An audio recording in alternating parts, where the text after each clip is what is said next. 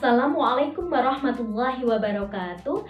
Hello everyone, welcome back to my YouTube channel with me, Mrs. Fitri. In this change, we are going to learn about future continuous tense. Check it.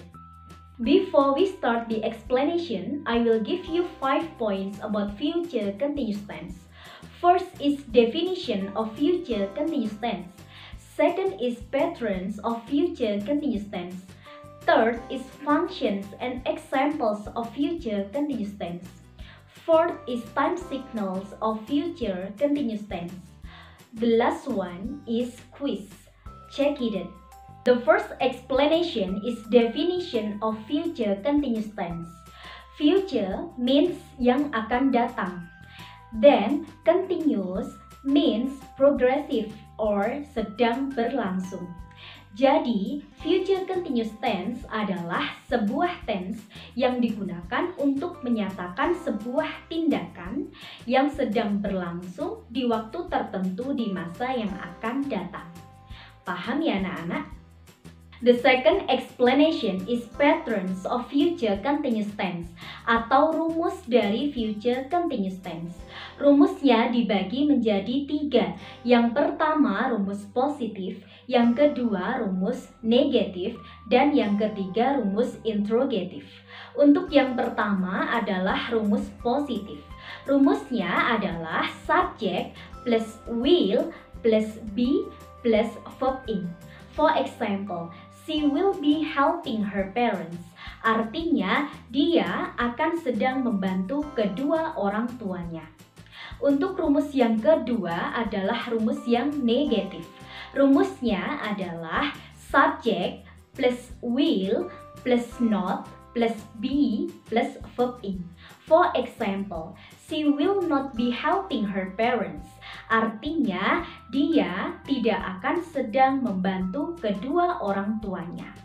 Untuk yang ketiga adalah rumus interrogative or question, pertanyaan. Rumusnya adalah will plus subject plus be plus verb in plus question mark.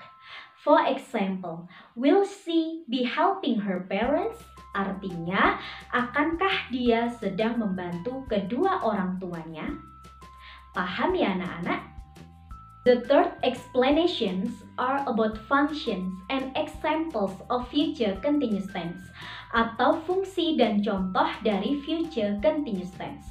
Fungsi yang pertama, to relate an action that will be happening at certain time in the future. Artinya, untuk menghubungkan sebuah tindakan yang akan sedang terjadi di waktu tertentu di masa yang akan datang. For examples, contoh yang pertama. Tomorrow at 6 AM, Cindy and Edo will be preparing the flag for ceremony. Artinya, besok jam 6 pagi, Cindy dan Edo akan sedang menyiapkan bendera untuk upacara. Contoh yang kedua. This afternoon at 4 p.m., the students will be attending extracurricular. Artinya, sore ini jam 4, para siswa akan sedang menghadiri ekstrakurikuler. Remember the following difference. Ingat perbedaan berikut ini. In simple future form, a certain time is used to show the time an action will begin or end. Artinya, dalam bentuk simple future, waktu tertentu digunakan untuk menunjukkan waktu sebuah tindakan akan mulai atau berakhir. While in future continuous, a certain time interrupts the action. Sedangkan dalam bentuk future continuous, waktu tertentu itu mengganggu tindakannya. Study the following sentences. Pelajari kalimat-kalimat berikut ini.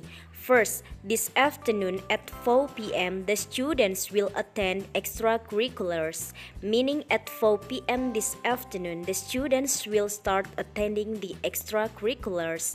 Artinya, pada jam 4 sore ini para siswa akan memulai menghadiri extracurricular. Second, this afternoon at 4 p.m. the students will be attending extracurriculars, meaning at 4 p.m. this afternoon the students will be in the process of attending extracurriculars.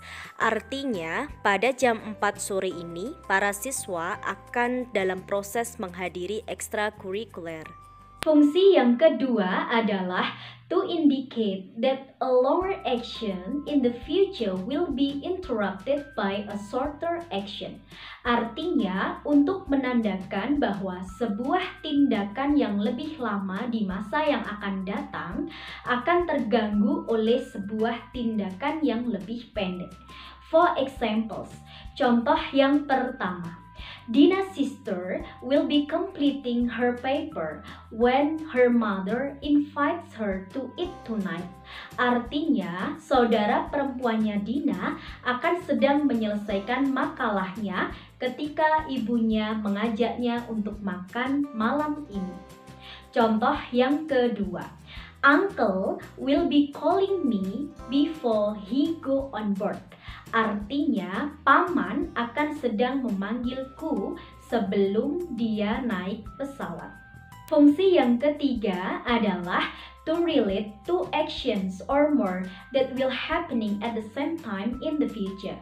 Artinya, untuk menghubungkan dua tindakan atau lebih yang akan sedang terjadi di waktu yang sama di masa yang akan datang. For examples, contoh yang pertama. Wisnu and Cindy will be collecting the materials and Edo will be sorting and applying them on their paper. Artinya, Wisnu dan Cindy akan sedang mengumpulkan materi dan Edo akan sedang memilih dan menerapkannya di makalah mereka. Contoh yang kedua. During the practice next Saturday, the dancers will be finalizing the movements while the musician will be setting the instruments. Artinya, selama praktek Sabtu depan, penari akan sedang mematangkan gerakan sedangkan pemusik akan menyetel instrumen. Paham ya anak-anak perbedaan dari fungsi dan contoh future continuous tense? The fourth explanation is time signal of future continuous tense atau keterangan waktu dari future continuous tense. Berikut ini beberapa keterangan waktu yang biasanya digunakan dalam future continuous tense. Yang pertama, tomorrow, besok. Yang kedua, when, ketika atau saat. Yang ketiga, while, sedangkan atau sementara. Yang keempat, at the same time next week, artinya pada waktu yang sama minggu depan. Yang kelima, next week, minggu depan. Yang keenam, next Saturday, Sabtu depan, etc. dan lain sebagainya. Mudah dipahami ya anak-anak? The fifth point is quiz atau latihan soal. Silahkan dari pemahaman kalian terhadap penjelasan saya, coba kalian kerjakan latihan soal berikut ini. Silahkan kerjakan. Good luck for you. Change the sentences into negative and interrogative form using future continuous tense. Ubahlah kalimat-kalimat berikut ini ke dalam bentuk negatif dan interrogatif menggunakan future continuous tense.